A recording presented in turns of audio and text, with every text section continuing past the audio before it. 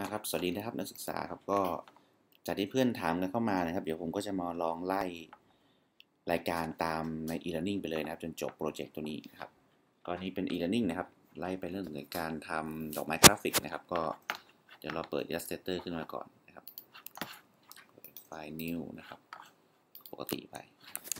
นี่ก็ไปวิวให้มันโชว์กริดขึ้นมาให้เราทำงานง่ายขึ้นนะครับ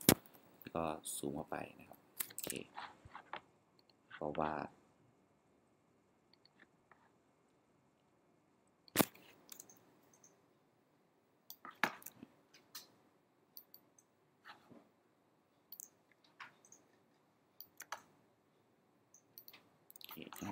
ไปกดตรงนี้นะครับเสร็จก็เดี๋ยวผมลองวาดให้ดูสักรูปหนึ่งก่อนแล้วกันนะครับเมื่อวาดเสร็จแล้วเนี่ยก็ไปที่ตัว rotate นะครับแล้วก็มากดตรงนี้เพื่อใช้ตรงนี้เป็นจุดหมุนนะครับก่อนจะคลิกเนี่ยให้เรากด alternate ค้างไว้ด้วยนะครับแล้วก็ใส่มุมที่เราต้องการจะให้มันหมุนไปนะครับก็มุมเท่าไหร่ก็ได้นะครับที่หารลงตัวด้วย360องศานะครับจะ20 30 60นี้ก็ได้นะครับลงที่30นะครับก็คลิก copy ไปนะหลังจากนั้นอย่าเพิ่งทำอะไรนะครับ ให้กด Ctrl D นะครับเป็นการ duplicate นะครับหรือว่าการโคลนมันทีหนึ่งนะครับให้มันครบรอบลักษณะนี้นะครับก็เป็นการเสร็จนะครับรอบแรกนะครับก็เลือกทั้งหมดนะครับแล้วก็กรุ๊ปไว้นะครับจากนั้นก็ไป Copy นะครับตอนนี้ผมนำเครื่อง Mac นะครับก็เดี๋ยวเราใช้คำสั่งจากเมนูเลยแล้วกันนะครับจะได้ไม่งงนะครับแล้วก็ไปที่ Edit นะครับแล้วก็ Paste in Font นะครับมันก็จะวางลงไปทับหน้ากันพอดีนั้นเราลองย่อดูนะครับ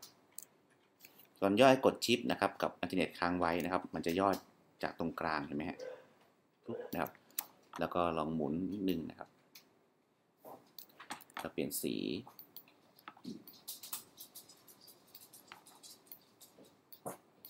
นะครับแล้วก็ Edit Copy นะครับแล้วก็ Edit Paste in Font นะครับแล้วก็ย่อลงกด Alternate ค้างไว้นะครับให้มันย่อจากตรงกลางแล้วก็หมุนนะครับเราเปลี่ยนสีดูโอเคนะครับนี่ก็ลองดูสัก1 ดอกตรงนี้แล้วกันนะครับเดี๋ยวผมจะลองเอาไปต่อรีพีทดูนะครับแต่ว่าไปไม่ค่อยสวยเท่าไหร่ไม่เป็นไรนะครับเอาเป็นตัวอย่างแล้วกันนะครับก็คลิกขวาไปแล้วก็กรุ๊ปมันนะครับทีนี้เราก็ย่อลง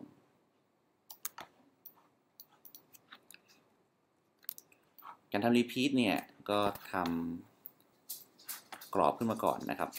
เอาเครื่องมือสี่เหลี่ยมออกมาแล้วก็เดี๋ยวผมขอเช็คนิดนึงนะว่าผมตัว document เนี่ยหน่วยเป็นอะไรนะครับตอนนี้ผมใช้เป็นมิลลิเมตรนะครับก็อาจจะเป็นเซนติเมตรนะครับโอเคคลิกนะฮะแล้วก็คลิกไปครั้งหนึ่งพอนะครับมันก็จะเปิดหน้าต่างขึ้นมาให้เรากรอกนะครับนี้ขนาดของตัวที่เราต้องการทำรีพีทเนี่ยมันมีไซส์เท่าไหร่นะครับส่วนใหญ่เราก็จะวัดมาจากบล็อกสกรีนนะฮะหรือว่าถ้าเราเดี๋ยวนี้เราใช้เครื่องปริ้นเนี่ยก็ไม่ต้องจำเป็นเท่าไหร่นะครับแล้วก็กำหนดเป็นของเราเองอาจจะ15นะครับ15พอดี15คูณ20ลองดูนะครับ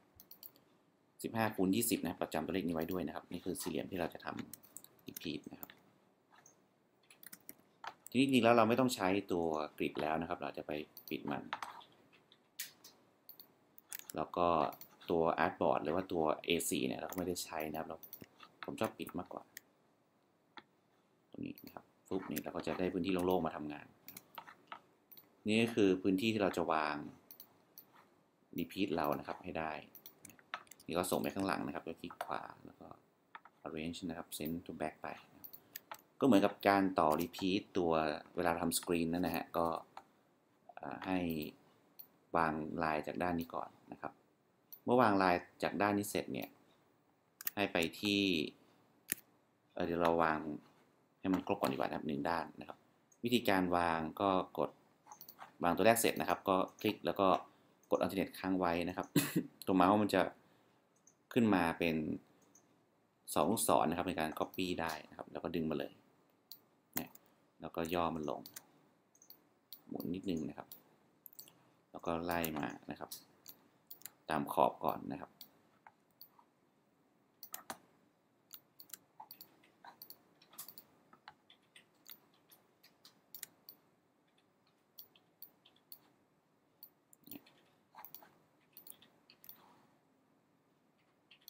ตรงนี้อาจจะทับตรงนี้ไหมฮะก็ไม่ได้แล้วนะครับก็ลบทิ้งโอเคทีนี้เราก็ลองเลือกทั้งหมดนะครับรูปที่เรา4รูปที่เราวางไปเนี่ยแล้วก็ไปที่ Object นะครับแล้วก็ Transform Move นะครับ Move เนี่ยด้านนี้เนี่ยด้านแนวตั้งเนี่ยเราเอา0นะไม่ใช่นะครับตัวทีด้านนี้เราเอาไป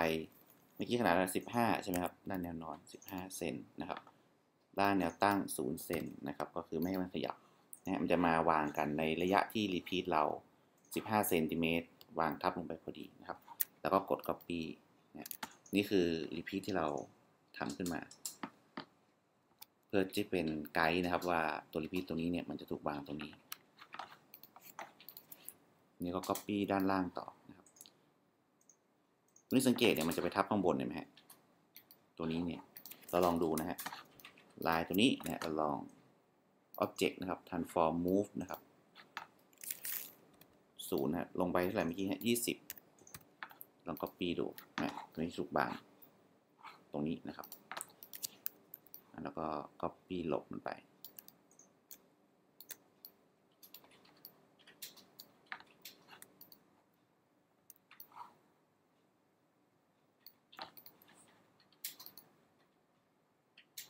ตัวนี้จะโดนตรงนี้อีกนะครับเราลองดู Object Transform นะครับ Move ไปเท่าไหร่0ใช่ไหมฮะ Copy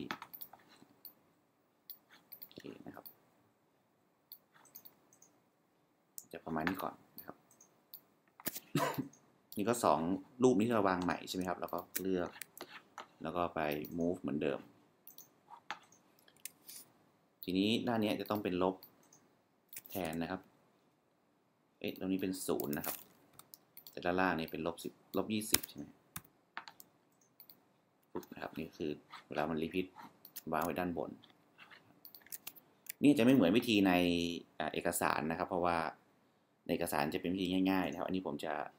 ทำวิธีที่เวลาจะเอาไปสกรีนก็ได้นะครับด้วยนะครับแล้วก็ Copy ตัวลายเรานะมาลงตรงกลาง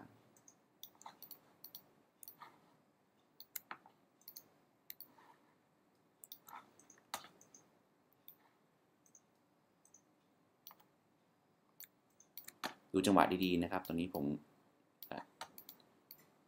ขออนุญาตวางไปมั่วๆก่อนโอเคนะครับส่วนผมวางคร่าวๆประมาณนี้แล้วกันนะครับในการต้องการที่จะ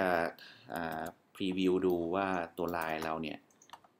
โอเคไหมเวลาไปต่อแล้วนะครับให้เราคลิกที่ข้างหลังนะครับพื้นหลังของเราตัวนี้นะครับแล้วก็ Edit Copy ไว้ตัวนี้สำคัญนะครับคิดว่าเราพลาดตรงนี้แหละที่ทำให้เราต่อลายไม่ได้นะ Copy เสร็จแล้วเนี่ยให้เราไป Edit นะครับ Paste in Back นะครับมันจะเกิดรูปซ้อนกันอยู่ข้างหลังนะครับแล้วก็รูปข้างหลังเนี่ยเราไม่เอาสีพื้นนะครับแล้วก็ไม่เอาสีเส้นด้วยนะครับมันจะมีกรอบสี่เหลี่ยมอยู่กรอบหนึ่งที่ไม่มีทั้งสีพื้นและมีทั้งสีเส้นเป็นตัวไกด์ไลน์เฉยๆนะครับว่ารีพีทเราอยู่ตรงนี้นะครับ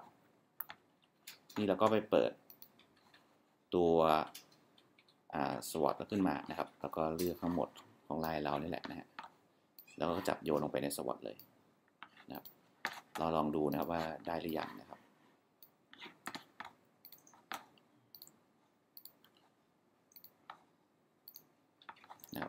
นี่ก็จะเห็นว่ามันจะ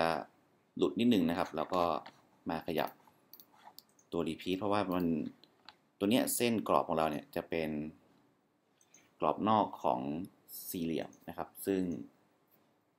มันเป็นขอบนอกคือตรงนี้เองนะฮะทำให้ลายมันไม่ต่อกันจริงนะครับวิธีการคือเราก็ต้องขยายตัว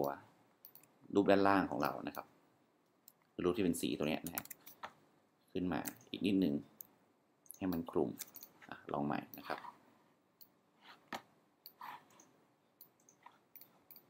ลองดูนะฮะก็ได้แล้วนะครับก็ตรงนี้เราก็สามารถที่จะเอาไปใส่ในงานเราได้เลยนะครับแล้วตรงนี้เนี่ยเราสามารถจะไปปรับเรื่องของการโรเตทการย่อตัวสวอตเราได้นะครับโดยที่ดูในเอกสารต่อได้เลยนะครับโอเค